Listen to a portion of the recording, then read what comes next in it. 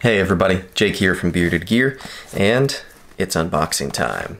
It's been a little bit since I've done an unboxing video, it feels like. I guess it hasn't been that long. Anyway, this is from my buddy Grady's Gear, G Money over there, and I've become pretty good friends with Chris. We talk quite a bit. We're in a group chat with Kevin and Kyle, and yeah, we've gotten to know each other a decent bit. I really like him. His channel is still relatively small, so if you guys haven't checked him out, I'd encourage you to do so.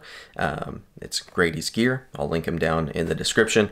And yeah, he's reviewed a couple of my knives. He has taste that I think actually runs pretty parallel to mine, the things that he likes, and great dude. So check out his channel if you haven't already. This package came straight from him. One of the knives is his. It's one of his personal knives that he's loaning to me to check out because he thinks that I will like it.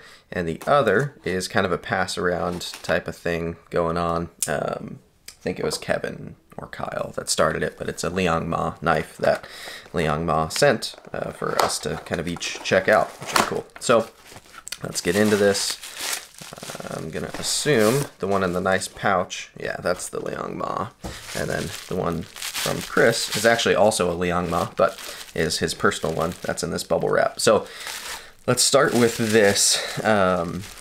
This is the Field Duty EDC, and I reviewed Kyle's Field Duty, not EDC, the big boy version of this knife, a couple months ago now, and I liked a lot about it, but there were a couple little things that just didn't click for me, and so I didn't end up loving it. Objectively, it was a really nice knife, and the biggest thing, honestly, was the back corner of the knife, and I got a bunch of pansy hand comments over it. I'm sure some people, again, are going to be tooting their own horn about how tough their hands are, but the jimping section back here on that knife was just sharp. It was actually sharp, and it bugged me every time I reached into my pocket past the knife, and it was one of those things that once I like saw it and it like scratched me a couple of times, I was just like, screw this. I didn't like it. It seemed like an oversight to me, but this is a smaller version and a slightly different construction. That one was a bolster lock. This one is a frame lock, but it has the kind of, I don't know, do you call this like a clamshell construction where the show side scale actually comes over, so there's no back spacer. The scale is the back spacer, if you will, and mounts into the titanium lock side.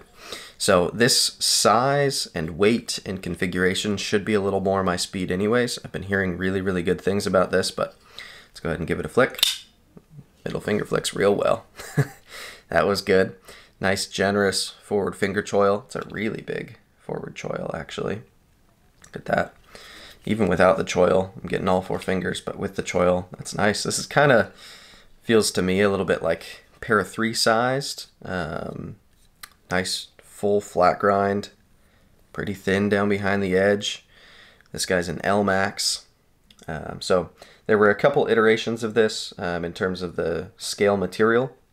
This one's obviously carbon fiber, as you can see, but they did some G10 ones as well. And yeah, this is nice. Not a drop shutter. Flicks real well. That was from the bottom of the hole, straight from the top. Yeah, authority from the top of the hole. Cool. So yeah, I like the weight. I like the size right off the bat. It feels good in hand. So I'm excited to carry this and check it out and ultimately review it. But yeah, this is the one that's Chris's personal knife that he loves. So appreciate him loaning that to me. And then this is the loaner from Liong. That's kind of being passed around, and this is called the L1. It's an integral, Riat made. All of Liong's knives, to my knowledge, currently are Riat manufactured. Get this nice pouch. I dig that. Got a little patch in there, and then there's a cloth and a card and a baggie, and then the knife. So I'm just gonna pull out the knife because everything else seems tedious. All right, so we've got a bolster lock, titanium with like a marbled carbon fiber.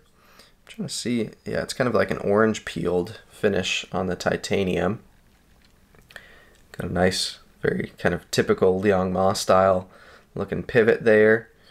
The pivot on this side is interesting. It looks like part of this assembly, like it all pops out. I assume because it's an integral. That's why they did that.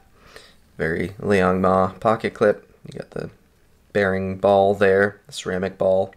And as you can see, full integral design. Now, this being a Riet manufactured integral from Liong Mah, S90V blade steel as well. That's a cool touch. I think these come in at like 600 bucks, so not a cheap guy, but let's see how it flips. Yeah, it's a nice action. I keep thinking there's a hair on it because of this pivot thing right here, that squiggly line where it pops out. Blade shape seems very, very simple to me. The lines of this knife in general are super simple. You do have a little bit of a fuller here. Let's see if I can middle finger flick that. Yeah, I can middle finger flick it. That helps.